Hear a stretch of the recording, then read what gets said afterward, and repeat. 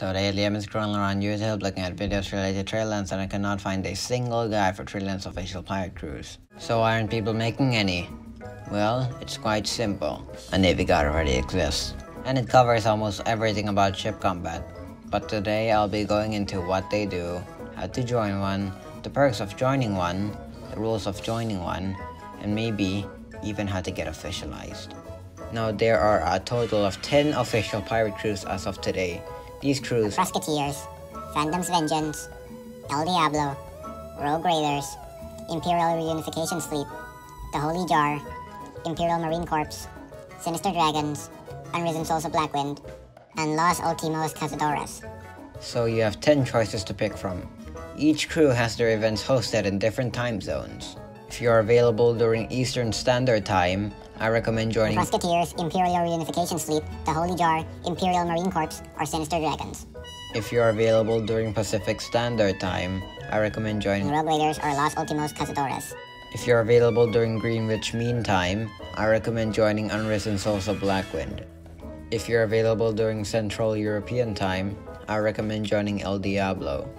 And if you're available during Hong Kong Time, I recommend joining Phantom's Vengeance. Now, I can't really say how active each crew is because I've not been in all of them. Alright, now that you have picked one of the crews that may suit you, let's talk about how to join one. First of all, you need to have more than 25 Blackwind reputation points, and after that, you're pretty much set to join a pirate crew.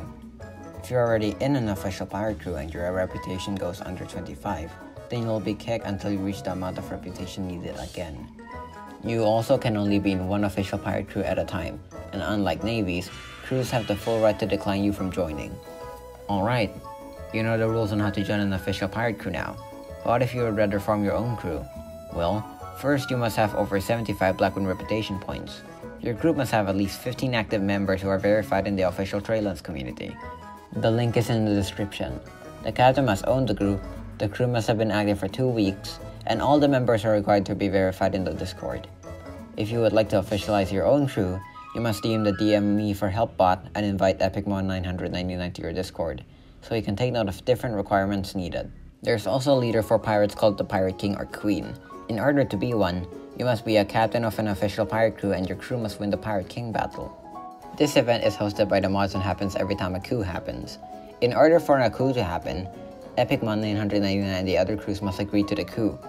It's usually to give some time for the Pirate King to rule.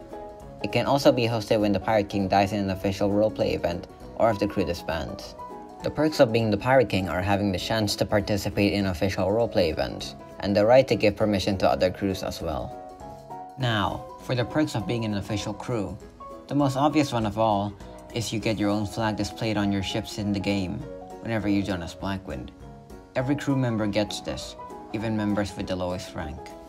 Second of all, you get to participate in Tradelands official events such as the Pirate King Battle, Berkeland Royal Games, etc.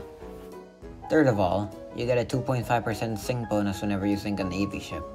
While not exactly the best thing, it's still a thing you get.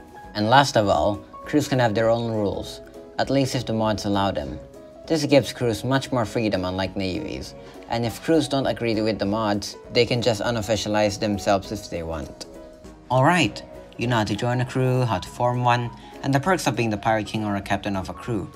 Now, for the different things you should know when you're in a crew. First of all, we have cannons. To fire a cannon, you need to have round shot in your inventory, or the ship must have round shot in stock. After that, all you need to do is sit on a cannon then press F or L to fire. There's also swivels. This type of cannon acts like a canister shot and will shoot multiple projectiles.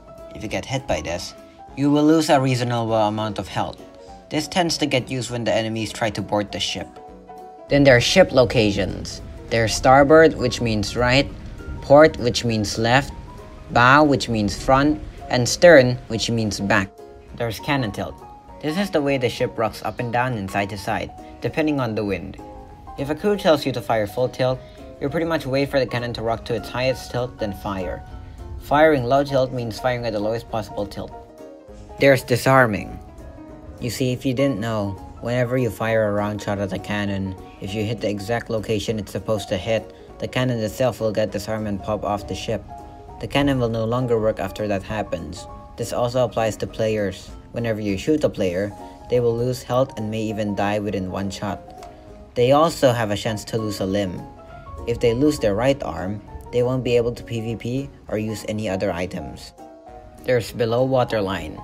This is the position below the water, and if you didn't know, firing round shot below the waterline does more damage than shooting above the waterline. So you can either try to disarm the cannons or fire below waterline. And lastly, there's skirmishes. This is an event that happens whenever two groups agree to PvP each other with ship combat. This tends to happen when crews want to practice ship combat and coordination, and often has their own rules.